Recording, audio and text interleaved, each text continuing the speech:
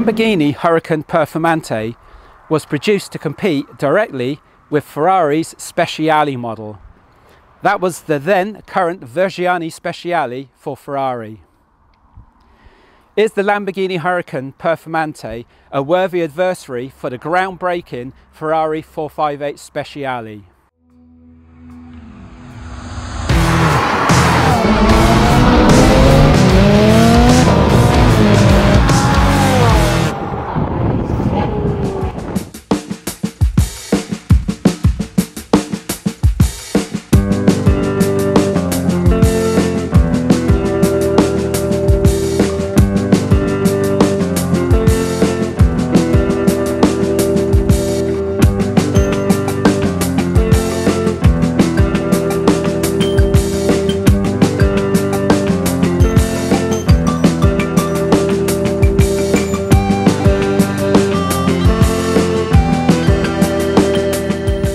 Welcome to the Lamborghini Huracan Performante Spider, also known as the LP640-4, the 640 standing for the metric version of the brake horsepower. It's 631 brake horsepower, which relates to 640 PS.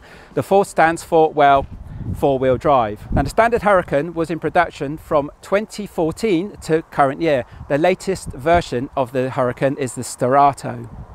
The Performante was in production from 2017 to 2019, and this is a 29th edition of the Performante Spider. So what makes the Performante so special when compared to the Huracan?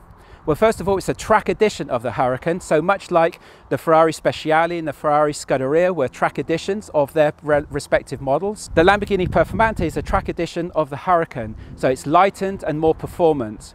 For example, the Performante broke the Nürburgring lap record in October 2016, where it beat the predecessor owner of that lap record, which is the Porsche 918. It beat its lap record by 6 seconds. That's a massive difference, by 6 seconds. How does it achieve that improvement? Well, first of all, it's substantially lightened. Be a track edition, it's substantially lightened. The standard Huracan is 1,551 kilograms, and this is 1,382 kilograms. That's 169 kilograms difference. So it's 169 kilograms weight loss. That's a massive weight loss.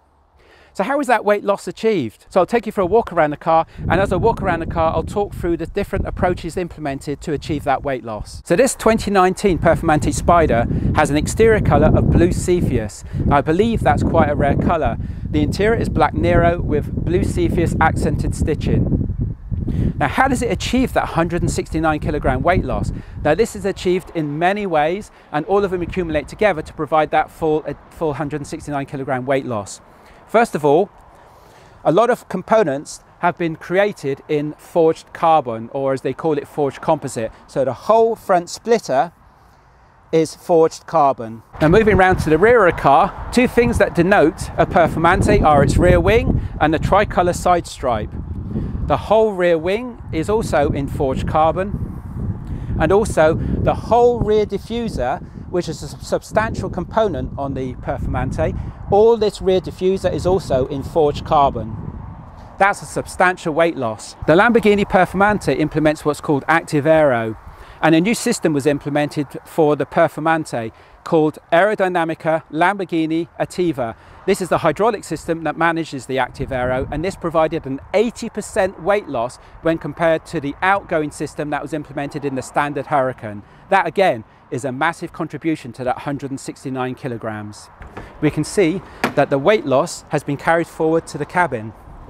The climate control vents are all in forged carbon, the center console is all in forged carbon, and the whole interior of the car is upholstered in this beautiful black Alcantara with blue Cepheus offset stitching. In addition, it has items such as lightweight mats and lightweight carpeting. So if you're enjoying the video so far, if you enjoy this format of content, please make sure you click the like button, very important for the channel, and also make sure that you're subscribed if you're not subscribed already. Now back to the video.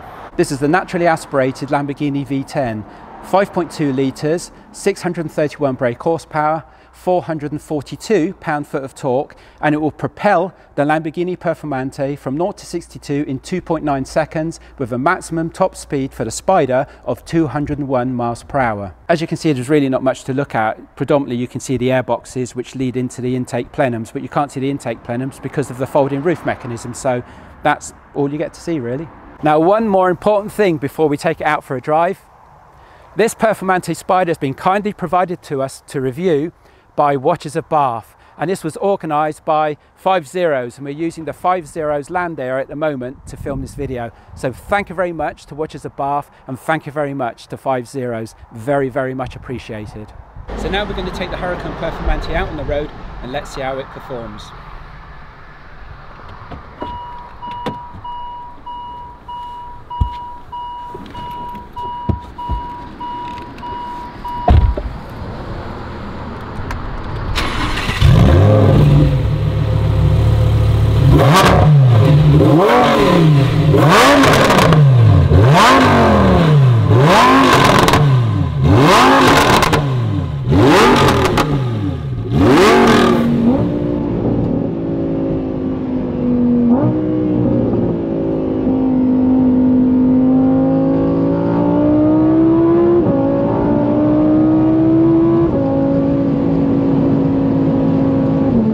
First of all, some interior ergonomics.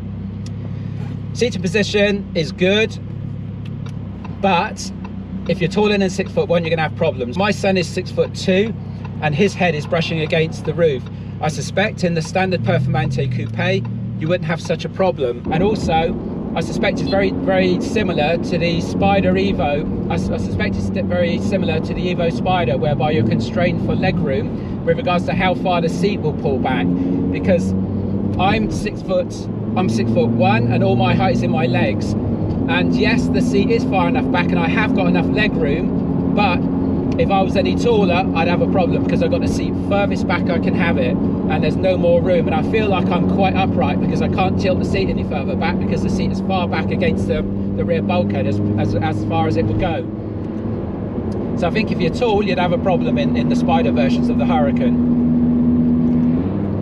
The fit and finish of the interior is fantastic. You've got all Alcantara all round, so everything is upholstered in Alcantara, including the dash and the seats. Obviously, you've got the blue Cepheus accents on the seats, so that really lifts the black of the cabin. You've got forged carbon all over the place, so you've got the climate controls, as I detailed earlier, all the vents are all in forged carbon, and you've got the center console is in forged carbon. Personally, I don't like forged carbon, but I think the normal standard carbon looks a lot better, but that's personal preference. The steering wheel, well, that's an interesting one. Much like the Ferraris, far too much functionality on the steering wheel. I think Schumacher's had a good old go on his steering wheel too. You've got the indicators with a left-hand slider button. That left-hand slider button, you have to slide it left to put the indicators on for the left-hand side, and a little hold does a lane change, a long hold latches it. Same for pushing it to the right. You've got a similar slider button or similar slider slot on the right hand side of the steering wheel, and you'd automatically think, okay, you can use that as well, so you use that for turning right. No, that switches the wipers on, as I found out. So to use the indicators, you've got to use the slider button on the left and on the right, and to be able to cancel it, as I've just found out as well, because I couldn't find out how to switch it off, you have to press the button in. So you press the button in to cancel the indicators if it's latched, if it won't switch off automatically. So if you're doing a lane change but you've accidentally put it on a long indicator version, then you have to press the button in to switch it off. Not very intuitive. And there's buttons all over the place with regards to the lights and everything else, and hopefully I won't have to use those because I've got no idea what they do. But there's loads of other buttons down the bottom. You've got Lamborghini's version of the Manettino at the bottom of the steering wheel, and that provides you Strada, Sport and Corsa modes, in effect street, sport and race modes, and they change the dynamics of the engine, so they change the performance of the engine with different maps in the ECUs. I'm currently in sport mode, and sport mode provides very fast gear changes. About what you'd expect is pretty much comparable with the 458. But I would say that the downshifts aren't very eventful. Yes, you get the program pops and crackles from the exhaust all the time on the downshifts, and the exhaust sounds absolutely awesome, far superior to any of the other cars, and I'd say probably it's more of an event for sure than the 458.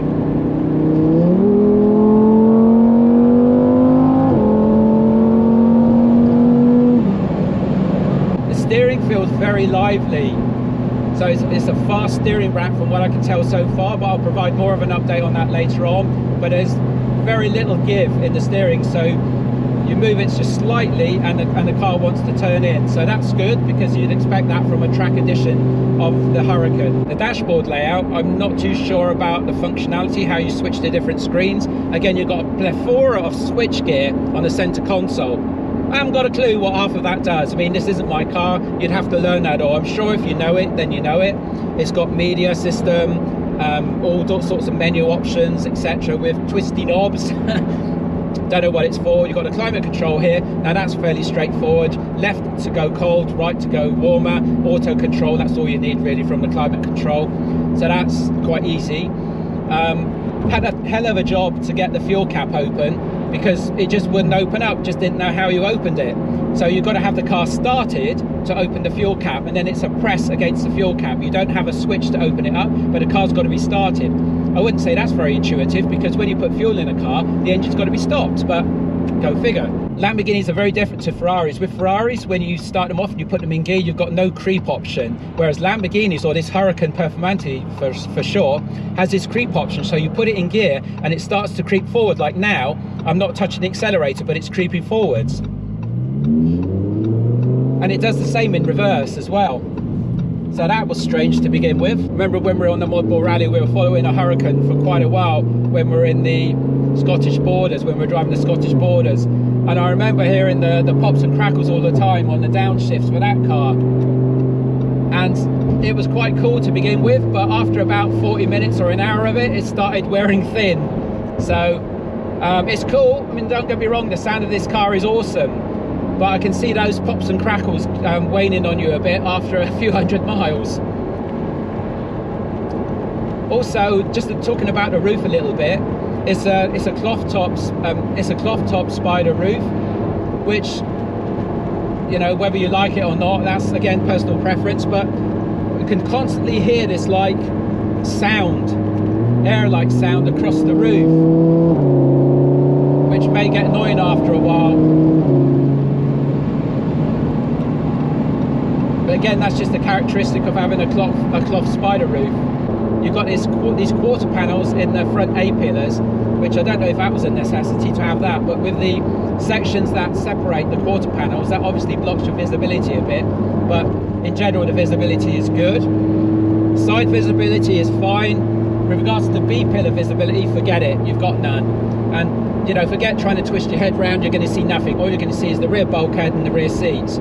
And rearward visibility through the rearward visibility through the rear view mirror, well, you can see okay, but you've got a whacking great big wing in the middle of the rear view mirror, so that's not great. The rearward visibility isn't fantastic, but it's a Lamborghini Huracan supercar. What do you expect? You know, it's supposed to be flamboyant. Let's just try it and see how it pulls in sport mode.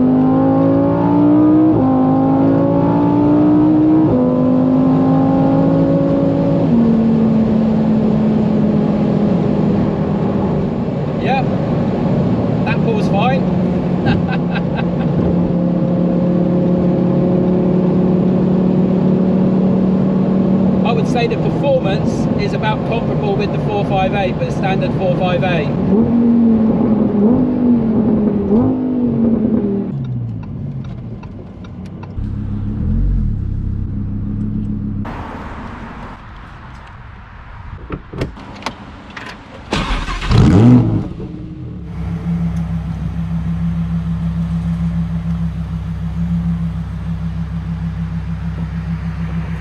So just pop the roof down now so we can get some driving dynamics with the roof down. At the end of the day, it is a Huracan Performante Spider, so we've got to give you some feedback on what it feels like with the roof down. Instantly you can feel you're very open to the elements with the roof down here. I would say a lot more open to the elements than you are in the 458 and the F8 and the 488.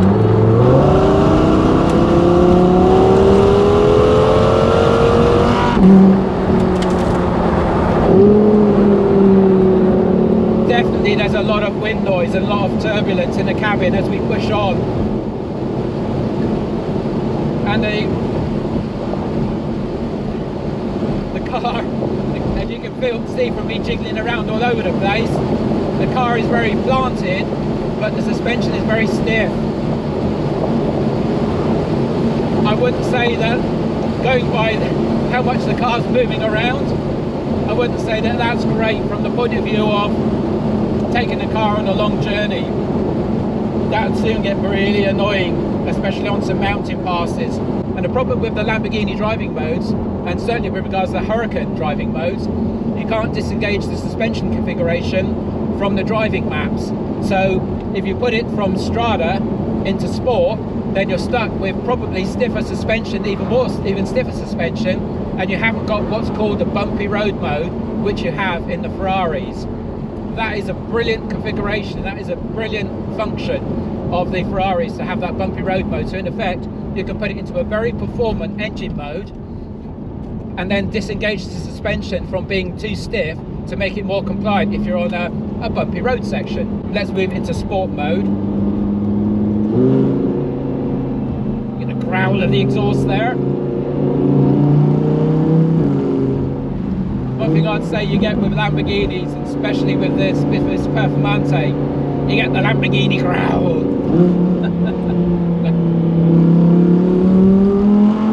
Lamborghini growl and the Lamborghini downshifts.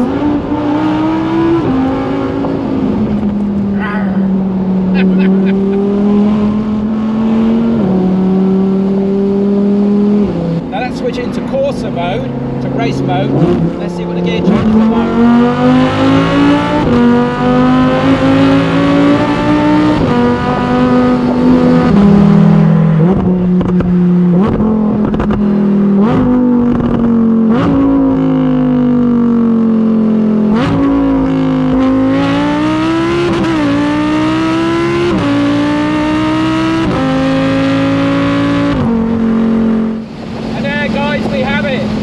When you're in Corsa mode, you get those really aggressive upshifts. That's what we were looking for.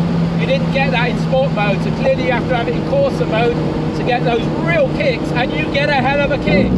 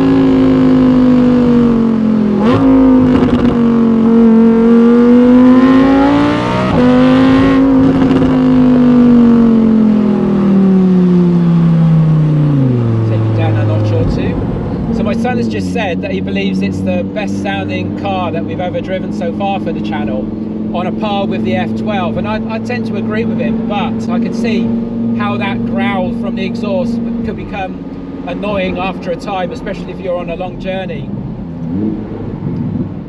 And those downshifts, they're very programmed, so there's pops and crackles, they're always the same, there's no separation.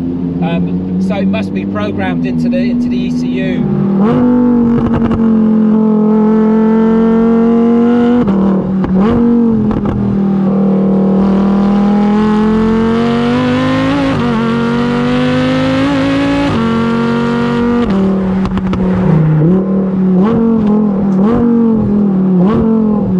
Brakes are excellent, as you'd expect, being carbon ceramics.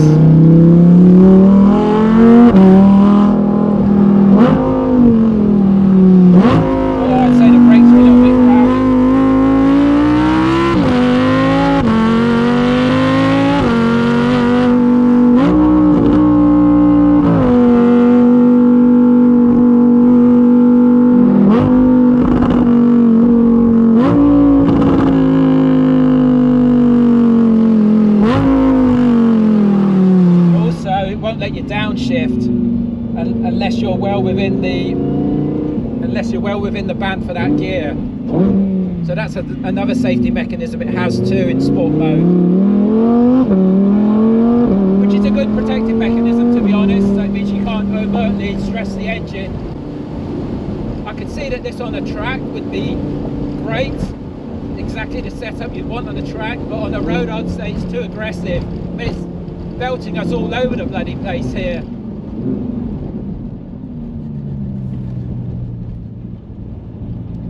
It's very stiff. I know I keep saying that, guys, but it's a major characteristic of this car. It's almost like the wheels lose traction a little bit, where it jumps over and skids over these bumps because the suspension is so stiff.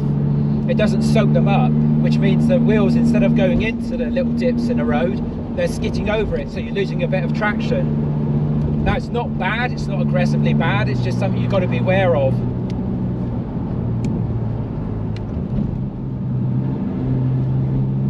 Really what this car needs is a bumpy road mode. It is crying out for a disengagement of the suspension system from the driving mode setup, from the engine driving mode setup.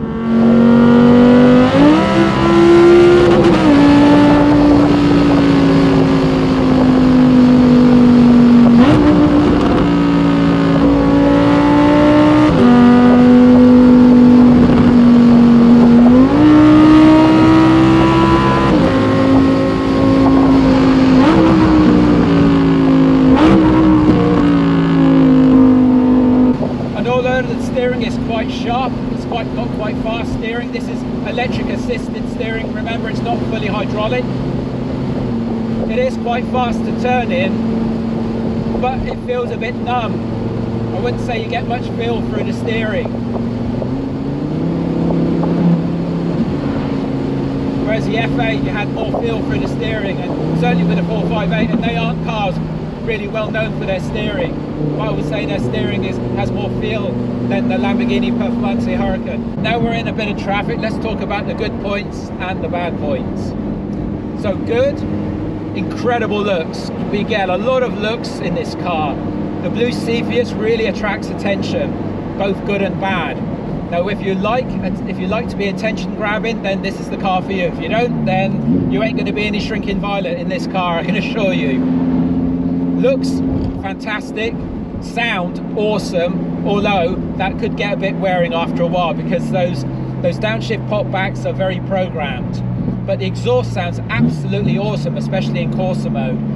It's a phenomenal sounding car. That 5.2 litre V10 is just an incredible engine. Traction is definitely good with the four-wheel drive system, though you can feel it understeer a bit as you're getting into the corners.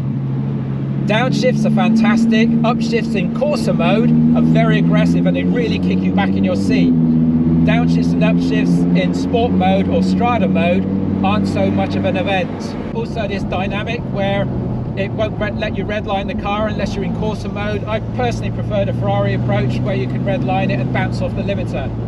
But, you know, that's just me. With regards to downshifts, I can understand that that's a good idea to prevent it from over revving, so that's a good protective mechanism.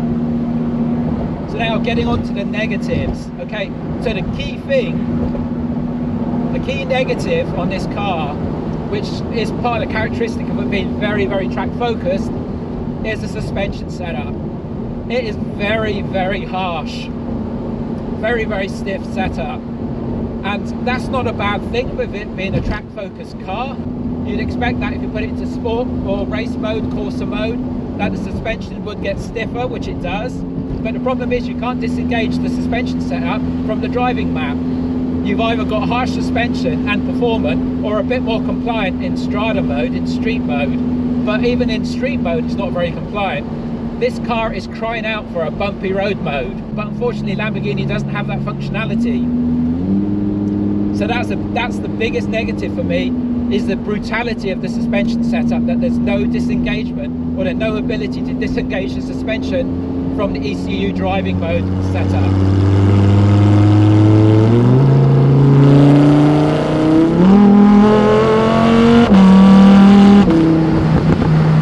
Now I'd also say with regards to Spider Edition,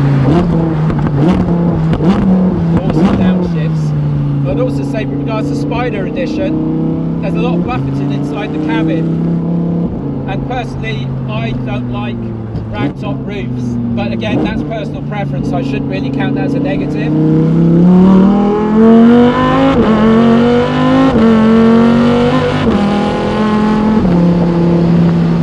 I think it'd be really cool to drive the Evo edition, the rear-wheel drive Evo edition of this car, of the Huracan. I think it'd be quite a different driving characteristic. And I think the suspension probably would be a little bit softer. I suspect the Performante has a lot more aggressive suspension than the standard Huracan and than the Huracan Evo.